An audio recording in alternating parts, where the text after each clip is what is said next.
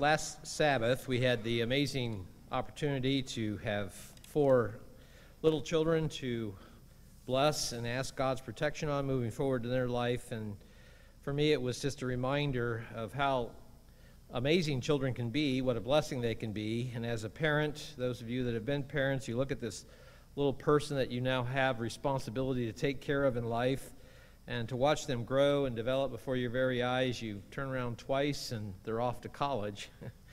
But when they're young, you can begin to see their personalities emerge. You see their potential. You see your dreams for them and the joy they can bring. And even though they're young, there's even a simple wisdom of life that they can have.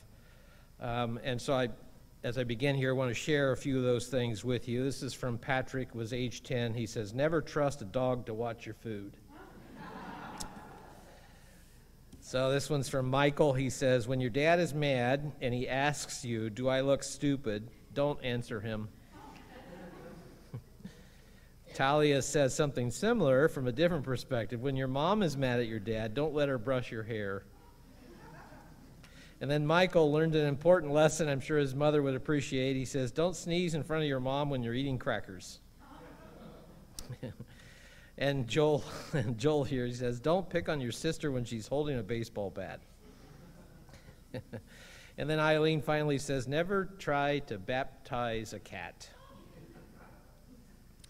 Beyond what we can teach children, there's much that we can learn from them as well. And I'd like to begin today in Matthew chapter 18. Christ used the illustration of a young child to teach the disciples an important lesson that they were missing, and by extension, a lesson that we should learn as well.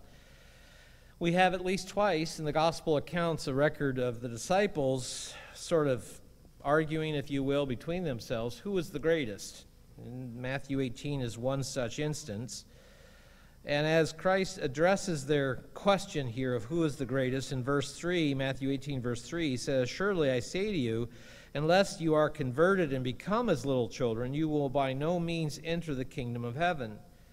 You know, this is an interesting statement from Christ here that many don't know what to do with because they miss the context of what he's talking about, why he's bringing this forward.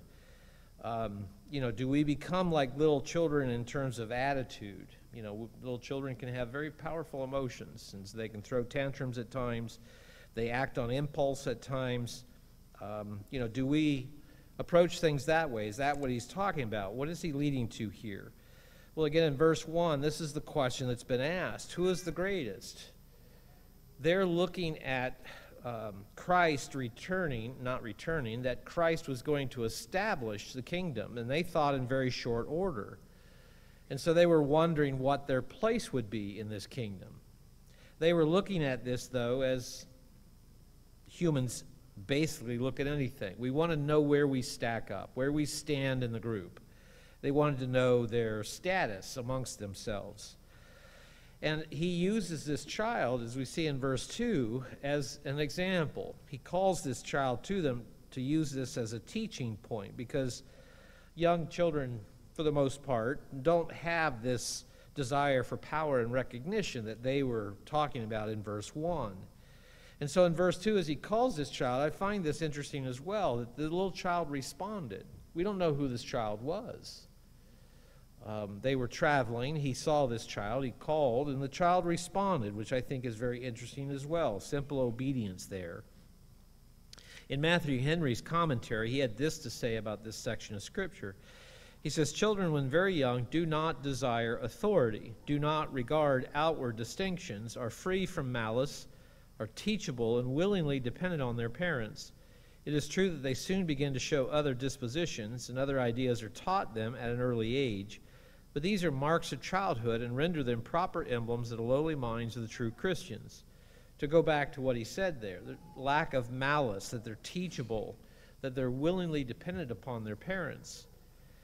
And I believe it's safe to say that Christ here is talking about these positive aspects of children responding and that we can learn from them. And so today I picked out 7 characteristics that I thought would fit well with this. I'll list them out here, but I'll restate them as we go through them. Positive attributes of children, first of all, are that they're eager to learn. that they can be very quick to learn. Secondly, they're easily entreated. Third, they love in spite of correction. 4, they cling to family. 5, they're concerned primarily with the necessities. 6, they believe what they're told. And 7, they trust easily. So even though most of us are no longer children, these are things that we can learn from. And so today we're going to take a look at what it means to become like little children. So again, here in verse 3, Christ, to restate this, reread it, he says, "Assuredly I say to you, unless you are converted and become like little children." So in context of the conversion that we're a part of, changing from human carnal nature to godly nature, that we're to look at these attributes and apply them on a spiritual level. Hold your place here. We'll be back in a moment, but I want to read the account, a similar account in Mark chapter 9. Mark 9 and verse 33, they again had this question about who is the greatest, and the context is different here, different time, and Christ sets the stage, if you will, to sort of challenge them. This is not just a question they asked him. This was a conversation they were having behind the scenes. So Mark 9, verse 33, "And then he came to Capernaum, and when he was in the house, he asked them, 'What was it you disputed amongst yourselves on the road?'" Now this is an instance where I am pretty confident that he knew what they were talking about. I think he wanted to see what they would say, whether they would own up to it, and if they did, even if they didn't, that he would use it again as a teaching point. They're embarrassed. So in verse 34, they kept silent, because upon pondering it, they realized how petty it probably was, and maybe this was not the first time that this had come up amongst themselves. It says, "For on the road they disputed amongst themselves who would be the greatest." So verse 35, again, he teaches them. He doesn't chide them here. He takes them where they need to be from where they are. So he says he sat down, called the 12, and said to them, "If anyone desires to be first, he needs to be last of all and servant."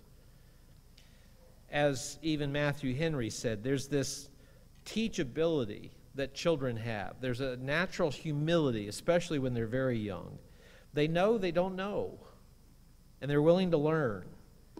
And here he's trying to show them this. If you desire these things, you need to have this kind of humility. So verse 36, he again takes a little child, set him in the midst of them, and when he had taken him up in his arms, which is why we do the blessing of little children when they're very young. This is the example that we follow. A child that can be held. He takes them up in his arms, and so he says to the disciples, "Whoever receives one of these little children in my name receives me. Whoever receives me receives not me, but him who sent me." So he's adding a little bit more here to this, because again, they were convinced that this kingdom was going to be established in short order. And where would they be? What position would they have? They were looking at it from a carnal standpoint in many ways, but it's an understandable thing, isn't it? Many of you work in the corporate environment. You probably see this on a regular basis. Who gets the assigned parking spot? Who gets the corner office? Who gets the perks? Lines up and try to maneuver for those things. We see it, sports teams, the athletes that want to make sure they get FaceTime on ESPN, or notoriety in the paper when the team wins, a musician that wants to be in the first chair, all of these kind of things. We want to know where we stand humanly in relationship to those around us, if we're at the top or not. But again, if we went back to Matthew 18, the question was, what was the greatest? That's the question here in Mark 9 too, isn't it? But again, they're not looking at it right way. Christ wanted them to have this childlike attitude, not the carnal attitude of the world. Because he's not just talking about governing. When we stop and think about it, what is he really trying to teach them? He gives an idea here. Verse 37, "Whoever receives one of these little children in my name receives me." What is that talking about? It's talking about relationships. By extension, what we talk about as a church is family. You don't function in a family like you do in a corporate environment. You're not going to have a very happy family, and it probably won't last very long. We have to work together. This is part of what Christ here is trying to show them. And so let's get into these various points. Number one, that children are eager to learn. They're very quick to learn, aren't they? The little sponges that they are, because everything's new. They don't know anything. They don't know how to feed themselves. Initially, they don't even know how to move, right? They have to learn how to sit up and then stand up and then walk and all these things to feed themselves, dress themselves, take care of all these things, learn a language, learn how to read, learn how to write, everything that's happening in those first formative years. But they have a lack of concern that they do it wrong. Right? They can say the wrong words. They may not even pronounce it, and you have to try to figure out what they're trying to say. But let's go back to Matthew 14. We have here the story towards the end of the chapter of when Christ walked on the water. Now, there's a story behind this story, and that was that Christ had asked them to go ahead. They were out on the boat over the course of the night. The storms were up, and they made almost no progress in moving forward. They're exhausted. They're probably very frustrated. They see Christ walking out to them on the water. At first, don't know who it is. They're all wigged out, freaking out, thinking this is some spirit or whatever. And Christ assures them in verse 27, "Be of good cheer. It's me. Don't be afraid." But even here, he's showing them something.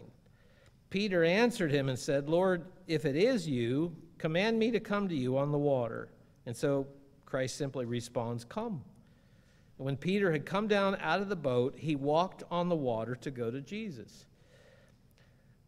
Without realizing it, what Peter was doing here was emulating Christ. He was learning to be like Christ, and he didn't stop to question what was being done. And it's not that we don't ever question anything, but in this example, he had the Savior right in front of him, and he modeled that behavior until he didn't.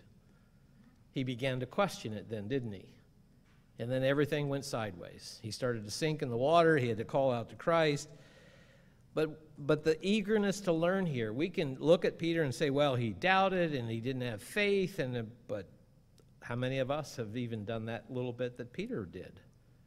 He had for that moment that desire to learn from Christ.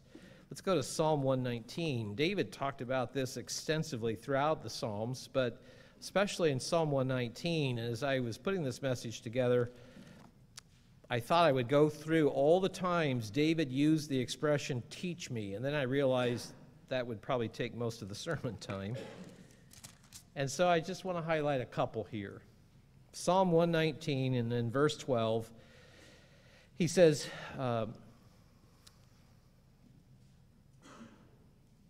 make sure I'm in the right place. It doesn't look right for some reason. Psalm 119, verse 12. "Blessed are you, O Eternal. Teach me your statutes." This is not just a statement. This is an expression of a desire. I want to know. He acknowledges who God is, that he's blessed in these things, and he's asking him to teach him. So then verse 26, to look at another example, same chapter, he says, "I've declared my ways, and you have answered me. Teach me your statutes." There are 7 more times just in this chapter that David asks God to teach him. Again, one of the really wonderful things about little children is their teachability. You know, they're like sponges, just soaking up everything around them. That's a caution we have to have as parents to make sure that they're being exposed to the right things. But spiritually, how teachable are we before God? Do we have that childlike attitude, desire, just to learn as much as we can? One of the more frustrating aspects of my responsibility as a pastor is when someone comes to me asking for understanding or direction for their life from God's Word, and once I show them from God's Word what He expects of them, to see them reject that because they know better. No better's in quotes there. Again, how teachable are we? Peter forgot being teachable. He was there, and then he forgot. We have those examples in Scripture, and it's just something to keep in mind. So then, number 2, children are easily entreated. What does entreated mean? It's not a word we use much in our English language today, but the English word entreated means simply to ask earnestly, to beseech, to implore, or to beg. It's a strong desire, and we're asking for something we really want. Let's go back to Psalm 24. To me, this whole chapter is David beseeching God, entreating him, asking him, begging him for the things that he wants. It says, the earth is the Eternal's and all its fullness, the world and those who dwell therein, for he has founded it upon the seas and established it upon the water. So he's asking these questions, but they're not just questions. He's asking God to entreat him. Who may ascend into the hill of the Eternal, or who may stand in his holy place? By asking the question, what David is essentially saying is, I want to. Do we ask God for the important things? It's easy to ask him for things, but do we ask him for the important things? This is what David is doing here. Who has clean hands and a pure heart, who has not lifted up his soul to an idol, nor sworn deceitfully? He shall receive blessings from the Eternal and righteousness from the God of his salvation. This is Jacob, the generation of those who seek him, who seek your face. So again, he's using this language almost in a third party, but read it personally. He's asking God, this is what I want. This is what I really desire. Lift up your heads, O you gates, and be lifted up, you everlasting doors, and the King of glory shall come in. Who is the King of glory? A relationship. These childlike attributes are to help us have the relationship with God that we need. Who is the King of glory? The Eternal, strong and mighty. The Eternal, mighty in battle. Lift up your heads, O you gates. Lift up, you everlasting doors, and the King of glory shall come in. Do we really want God in our lives? Or is it only when we need him? Who is this King of glory? The Eternal of hosts. He is the King of glory. David here has a heartfelt request and a desire to have God direct him. He's beseeching God, asking him, begging him to help him to see and have these things. Do we regularly ask God to direct our paths, to guide us in our decisions, to be merciful to our shortcomings and weaknesses, and to have him teach us? We may not ask it in that way, but do we do those things? Do we plead with God to be a vital part of our lives? Because we know from Scripture there's coming a time when it says it'll be too late. Seek me while I can be found. Number 3 then is that children love in spite of correction. There's a bond that children have, and the way that God designed families to function is the right thing. And when correction is done properly, that love is not compromised. This is a lesson lost on most modern parents. Their fear is that if they discipline their child, they will harm their self-esteem, or worse, they won't love me. What they don't see is that by correcting wrong behavior, you make them stronger. You direct them, you channel them. Spiritually, it's not much different. Let's go to Jeremiah chapter 10. Jeremiah asked a request of God here that most people would never ask. But Jeremiah was also smart enough to ask in the request for God's temper, to be tempered. Jeremiah 10, and in verse 24, he says, O Lord, correct me. Have you ever prayed that prayer? I don't necessarily encourage you to do so without following the rest of what Jeremiah is saying.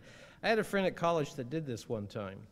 He thought his life was going too smoothly, and he decided that he needed to be challenged, and so he asked God to correct him. And there were all kinds of his friends that said, that's probably not the best thing to do.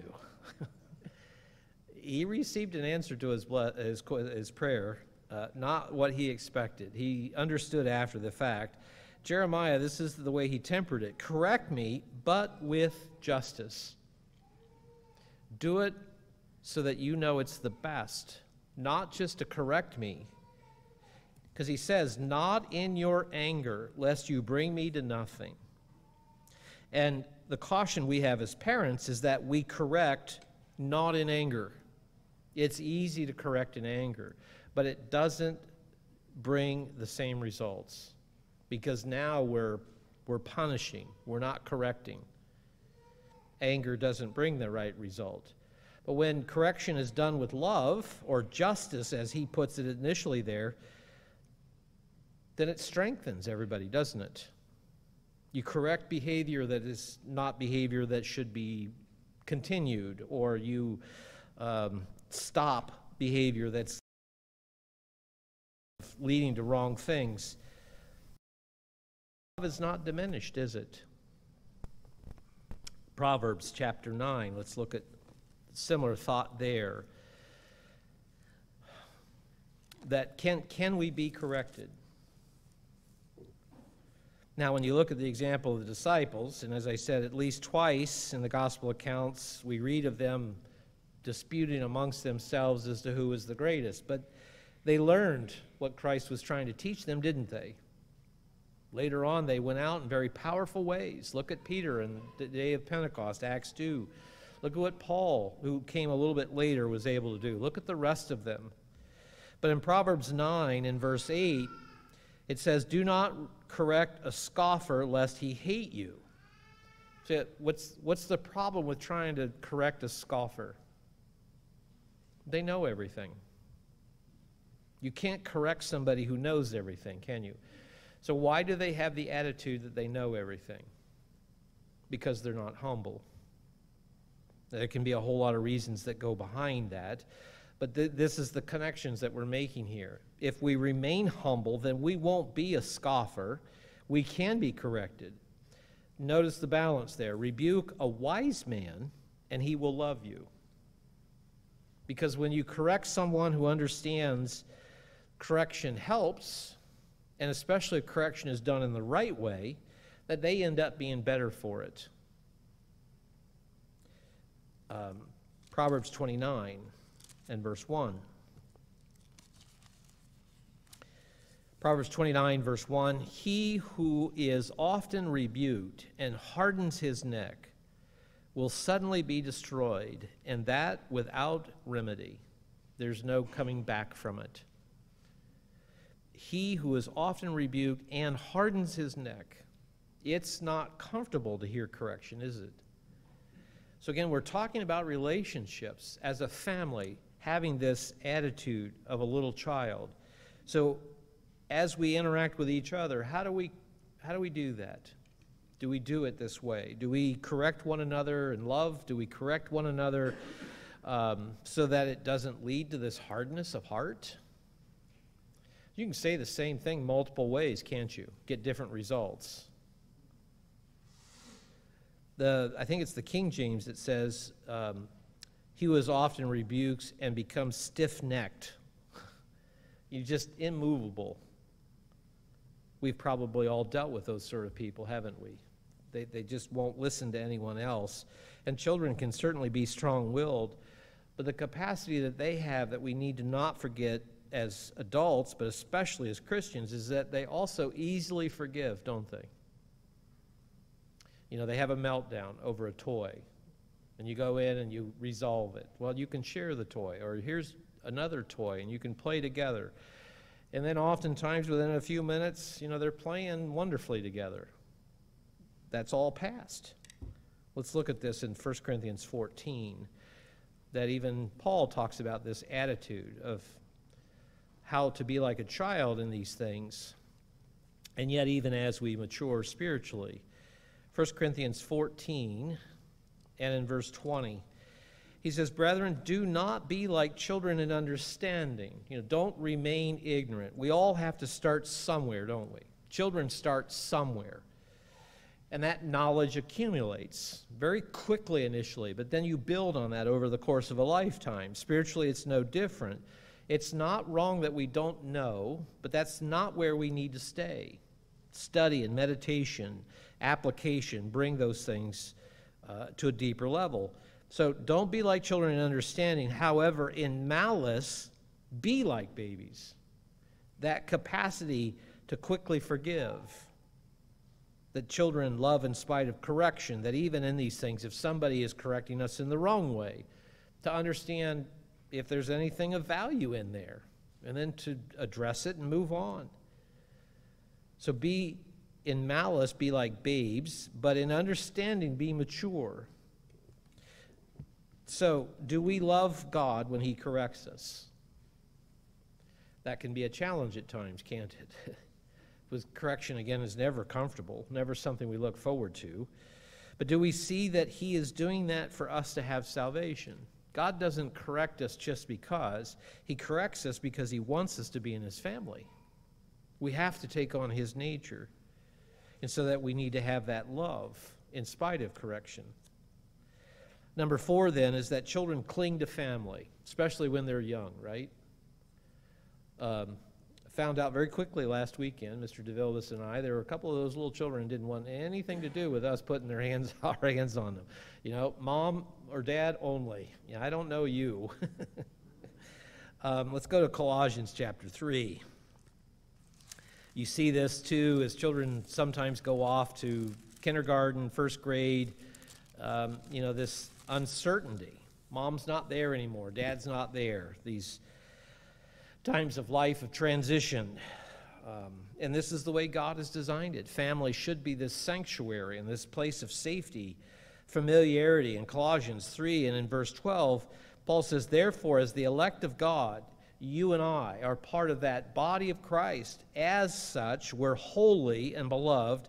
Put on tender mercies, kindness, humility, meekness, long-suffering. Verse 13, bearing with one another and forgiving one another. If anyone has a complaint against another, even as Christ forgave you, so you also must do.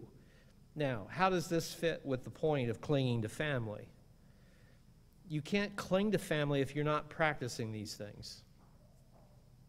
You're going to have a family that doesn't have mercy for one another, or kindness for one another, or humility, or meekness, or bears with one another, these other things.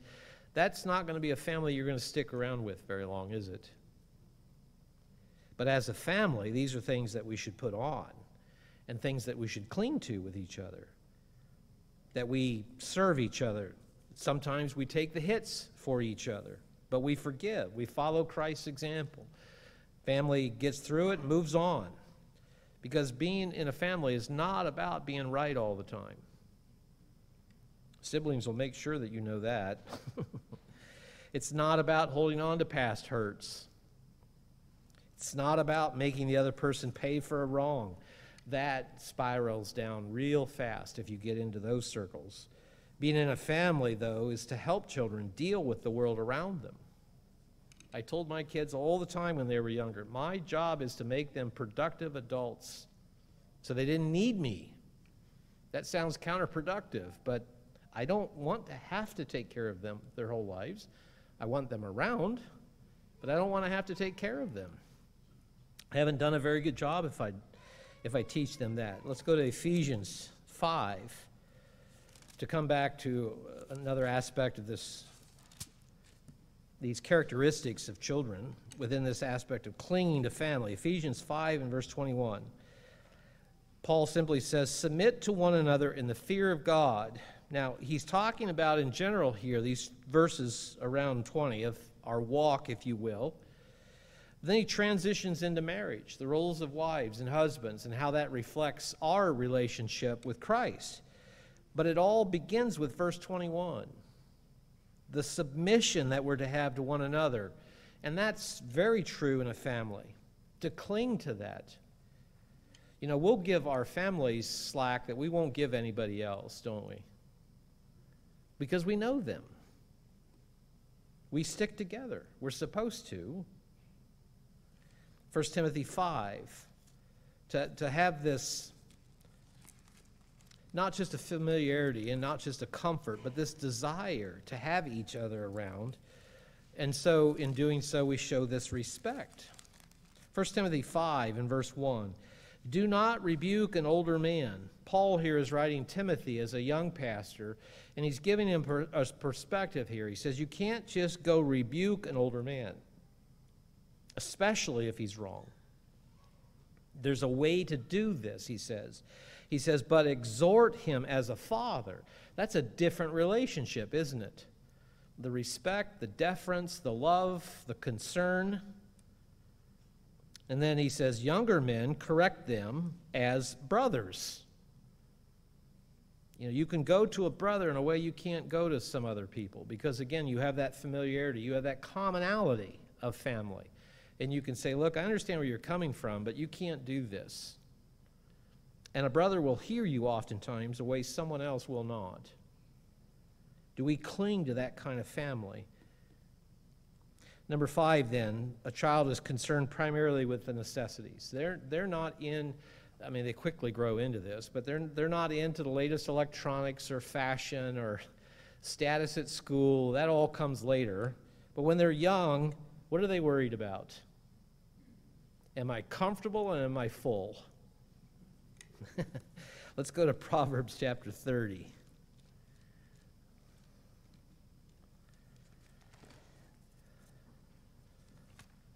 Proverbs 30 and verse 15. I always get a kick out of this verse. It says, the leech has 2 daughters. Give and give. A leech is never satisfied, is he?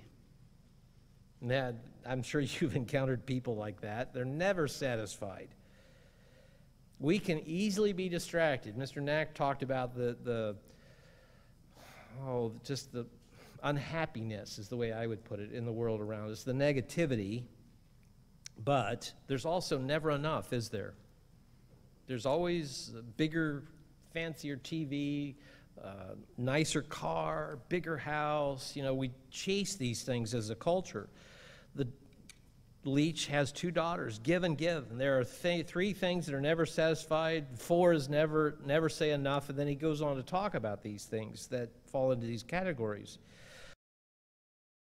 in this chapter. Proverbs 30, verse 7. 2 things I request of you, Solomon said. Okay, so if the leech is saying give and give, is it wrong to ask? No, it's not wrong to ask. It's what you ask for. Is it necessity or is it want? Is it desire? So in verse 7, he says to God, 2 things I request of you, deprive me not before I die. Verse 8, remove falsehood and lies far from me. Give me neither poverty nor riches. Feed me with the food allotted to me. What is he talking about here? Not so much that I forget you, because if we have money, we don't need God, do we? We see that in the culture around us. But if I have too little, then I end up compromising God's law, don't I? I can steal, I can demand, I can do things that he says not to do.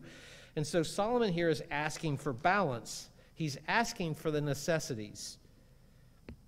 Remove falsehood and lies. He wants to be able to see God's truth. Feed me with the food allotted to me. Give me what I need. And that's even in the model prayer, isn't it? And as I mentioned, children, generally speaking, only care about the basics. They don't care if their clothes don't match. Try to tell a 2-year-old their shoes don't match.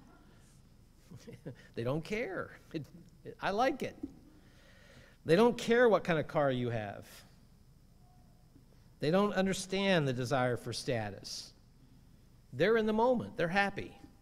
They care about love, safety, and fairness. Fairness is huge when you're little. So, do we focus on things not important for salvation? And we can easily get distracted by the shiny things in the world around us. But are we focusing on the wrong things?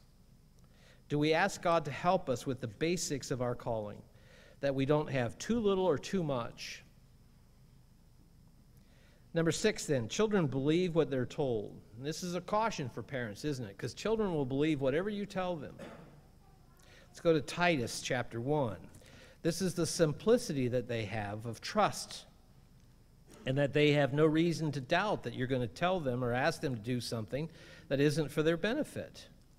This is the caution even in this world. I gave this message this morning up in Oshkosh, and I had an individual come to me, showed me a picture on his phone, and he says, "That's me." He says, that's when I got my first dirt bike. He looked to be about 9 or 10 years old. He said, that was the Christmas I found out that Santa was a lie. And he said, I wish my parents had never lied to me. It struck a chord with him. All these years later, he remembered that. He didn't remember the Christmases so much as he remembered that his parents lied to him. Titus 1, and in verse 15, to the pure all things are pure. They have no reason to think otherwise, do they? Because in their mind, pureness is the foundational baseline. To the pure all things are pure, but to those who are defiled and unbelieving, nothing is pure. For somebody that has that kind of mind, you've probably had conversations with those people. It's foreign to them that somebody would think the best of people, or that life is good, or that all kinds of things are possible. To the pure all things are pure, but to those who are defiled and unbelieving, nothing is pure. Even their mind and conscience are defiled. So, do we understand and believe what God is offering? Do we have that pureness? We just went through the conclusion of God's Holy Day season for this year. It's truly an amazing thing what He is offering us. Here we are, humans with feet of clay, violate His law on a regular basis, struggle to maintain and to achieve the type of character that He has, and yet He wants us in His family. And He is doing everything He can to help us when we are part of the process. Let's go to Luke chapter 24. It's not wrong to believe something and not question it, especially when you have someone you trust who is telling you this is the case. As parents, that's, again, the caution, isn't it? Because children will, as I said, believe anything you tell them. Why, they're full of questions at a certain age. Why this? Why that? Why? And you can give them any answer. And you have to be careful because they can begin to believe these things, especially if it's not true. And then at some point you have to fess up and say, well, yeah, I didn't tell you the truth. This is the truth of the matter, or whatever it happens to be. Luke 24 and verse 25.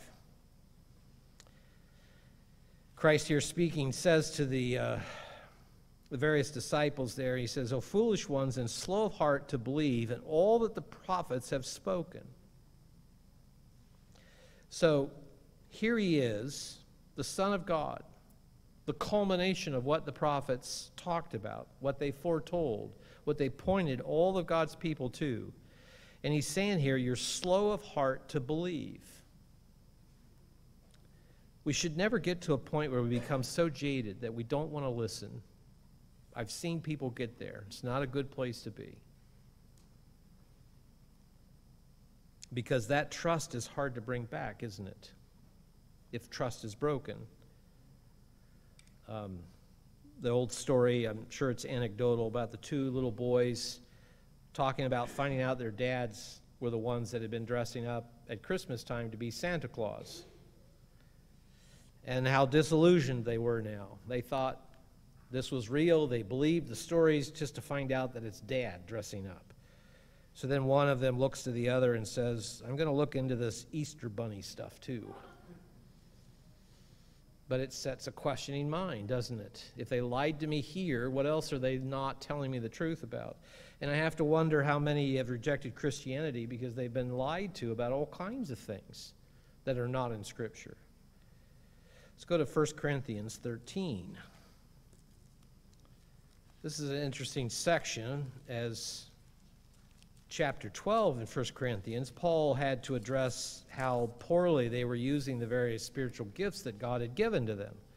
And rather than serving each other with these gifts, instead of strengthening each other as a family, they were using these gifts as wedges to beat each other up. Well, you're not as good as me because my gift is better.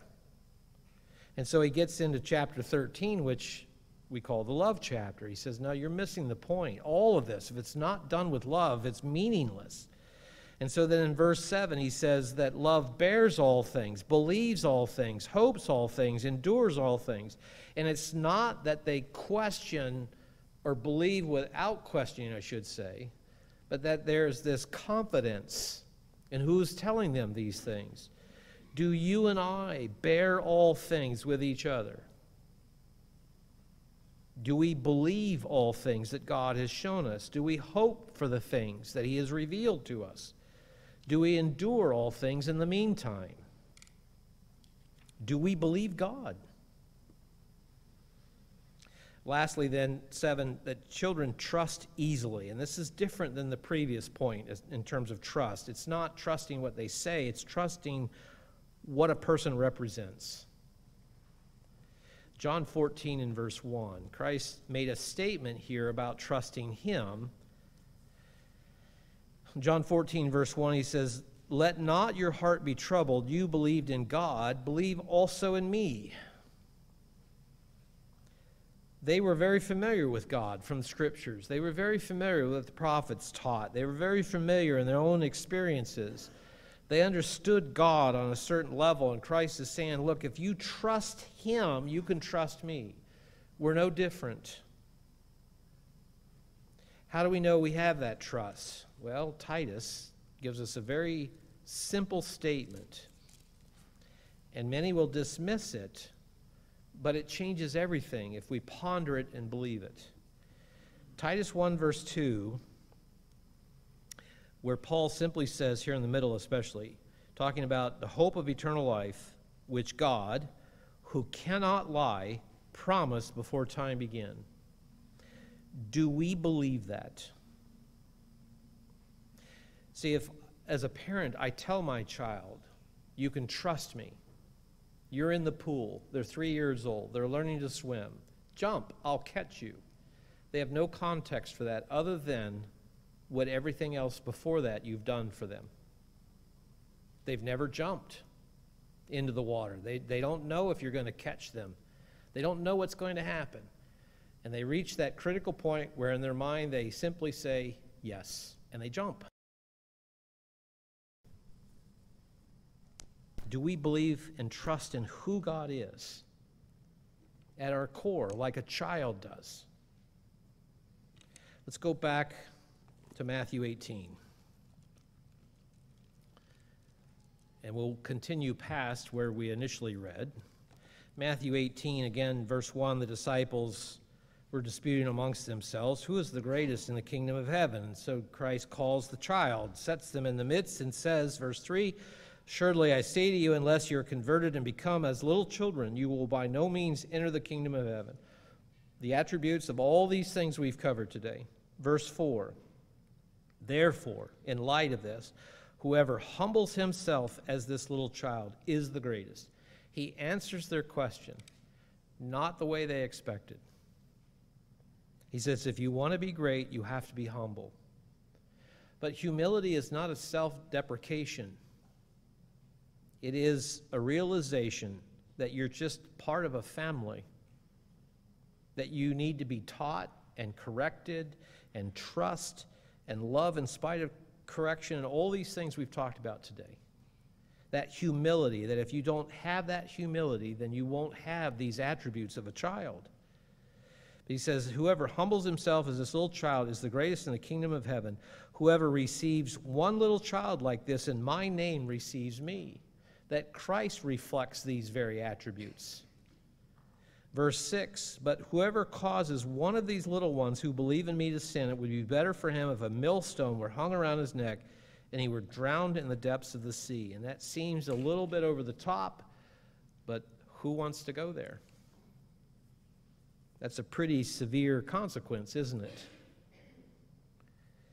I firmly believe that Christ was referring to little children here, those attributes they have, especially before they get tainted by the world, to the extent that they can be. We have a moral obligation to protect our children, to shelter them, to keep them safe, especially morally and physically and even emotionally. But I also believe that Christ here is talking about protecting little ones amongst us. It's easy to see chronologically, isn't it, that a 2-year-old needs protecting, but Christ came to serve. And he's setting up a way of life that's contrary to what this world currently understands. That's why the disciples were disputing amongst themselves. They looked at it from a worldly perspective. They wanted to be great in the kingdom without understanding the responsibility of how that needed to be done. So again, Christ is not just talking about authority, he's talking about relationships. You and I have been given great authority. How do we use it? The interesting thing about the expression here, little ones, is that it's not talking about chronological age. The Greek word there simply means something small in quantity, the least of something, or less than something. So a child is a little one because he's not an adult, doesn't have the mental capacities that an adult has, the knowledge and understanding and so forth. It doesn't minimize the child. It just simply says that for now, they're less. Well, what about somebody that comes into church, maybe has only been attending 2 years, but they're 60 years old? Are they a little one?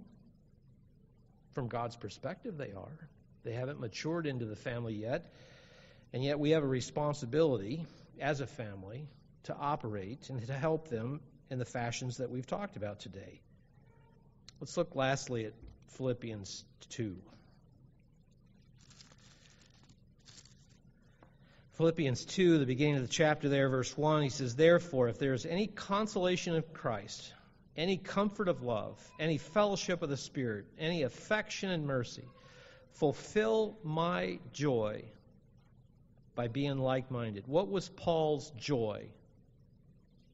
To see people grow into the family of God, to take on the attributes of being eager to learn and easily entreated and loving in spite of correction and clinging to family and concerned with the necessities and believing what God tells us and trusting in all of that to take place. That's the joy he's talking about. If there's any consolation in these things, fulfill my joy by being like-minded, having the same love, being of one accord and one mind, one purpose, one desire. Let nothing be done through selfish ambition. That's the mindset of a little child, isn't it? Or conceit, but in lowliness of mind. We come back to that humility. In lowliness of mind, let each esteem others better than himself. And that's the beauty of a family, isn't it? We don't each have to be the best at everything. We strengthen each other. We support each other, especially where they're not strong, to fulfill that joy. Verse 4, let each of you look out not only for his own interests, but for the interests of others. You and I have just come out of the fall festivals and all the wonderful things that are pictured in those days. Are we in the right frame of mind to move forward? I find it very interesting that Mr. Armstrong was inspired decades ago to use the Sabbath directly after the feast to do the blessing of the little children. Are we teachable like little children? Let's take the admonition that Christ gave the disciples and become like little children before him.